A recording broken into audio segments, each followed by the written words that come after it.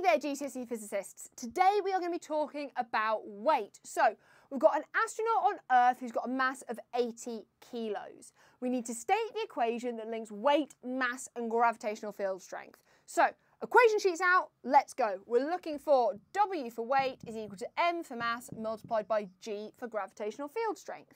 Now, in this question, they've actually given us gravitational field strength on Earth as 9.8 newtons per kilogram if you're doing AQA GCSE.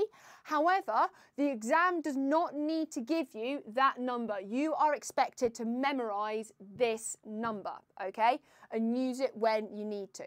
Now, we need to next state the weight of the astronaut on the Earth. So the weight is equal to the mass, which is 80 kilos, multiplied by 9.8, which is the gravitational field strength on Earth, which gives us an answer of 784 newtons. Right.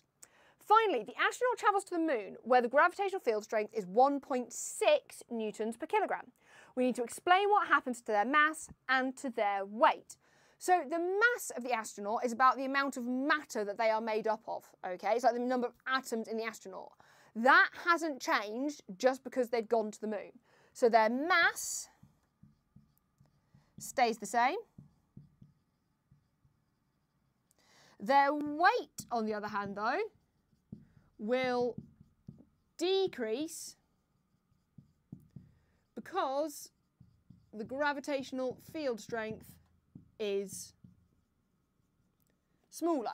So if we're timesing their weight of 80 kilos by a smaller number, so their mass of 80 kilos by a smaller number, we're going to get a smaller weight. I hope this video was useful. Don't forget to check out my resources on the MyEdSpace website for more questions, worked examples, or just the notes. And if you want more content like this, just drop me a follow.